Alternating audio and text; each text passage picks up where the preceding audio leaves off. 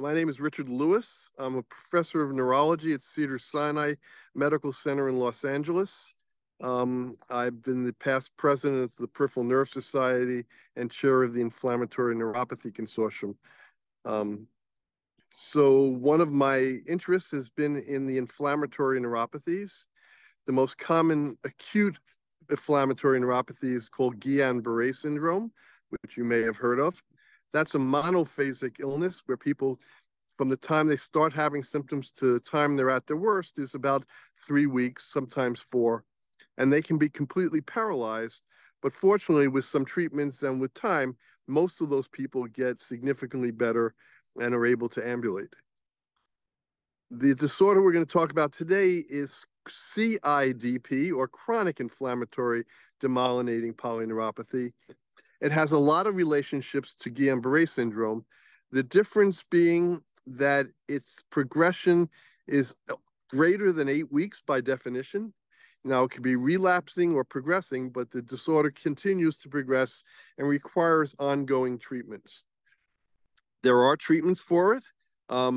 There are 3 that are considered the primary treatments, which are corticosteroids, intravenous immunoglobulins, IVIG, or its companion subcutaneous immunoglobulin, and plasma exchange. There are other treatments that may work, but we don't have the evidence that proves that they work, but they're all immunosuppressants of various types. So there has been a need to find new treatments that might be able to stop, halt, and control the disease in ways that the other treatments can't, because no treatment is successful in every patient, whether it be that they're not effective in some patients or the patient has side effects, but we are in need of new treatments. So the most recently, argenx has announced that there's a compound that they're looking at which is called Efgartigimod, which is an FcRn inhibitor.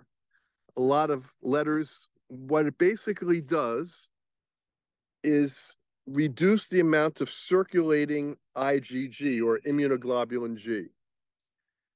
When you get IVIG, they give you 10,000 people's IgG, and those IgG block the pathogenic things that are going on in CIDP and also in Guillain-Barré syndrome. It's one of the main treatments of Guillain-Barré syndrome.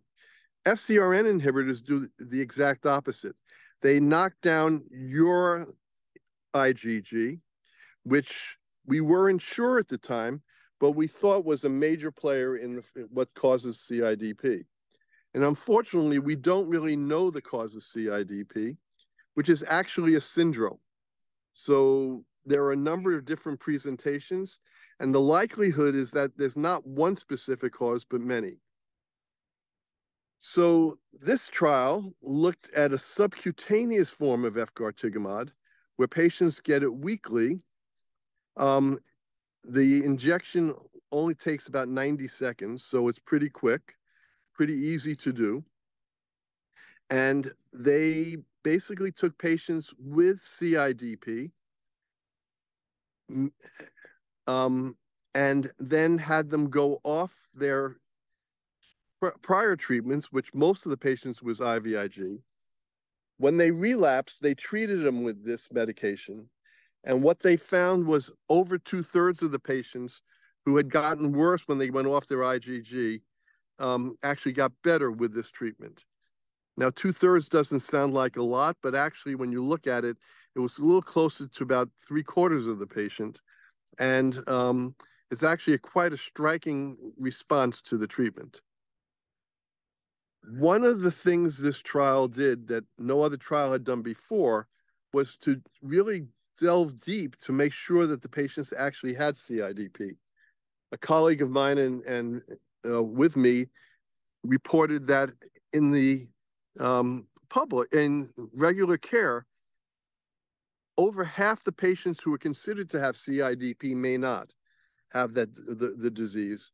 And so there was an adjudication committee to make sure that the patients who were called CIDP actually had it. And like our paper, about half the patients were taken out of the study because we didn't think they met the criteria for the study. This is also the largest trial in CIDP that's been conducted. There were over 300 patients enrolled. So then the trial took all the patients who had responded to that initial treatment and then randomized them to getting the medicine or not getting the medicine, getting placebo. And what they showed is that within 8 weeks, the majority of placebo patients had relapsed, where the majority of patients with the Efgartigimod did not relapse. So there was a significant protective effect of staying on the Efgartigimod that lasted up to a year. So the conclusion that we reached, and we've looked at it a lot of different ways, is that one, there is clearly an effect of this medicine on a majority of patients, that this means that IgG, immunoglobulin G, the certain form of immunoglobulin, is particularly important in the cause of the disease in these patients, that being on it can keep you sustained with improvement for up to a year. We don't know longer because the trial did not go any further than that. So it's a very exciting trial, and is the first new treatment for CIDP in over 30 years. So we're very excited about this, and it gives a new possibility to treat this disease, which in many ways is going to be an advantage over some of the other medications that we currently have.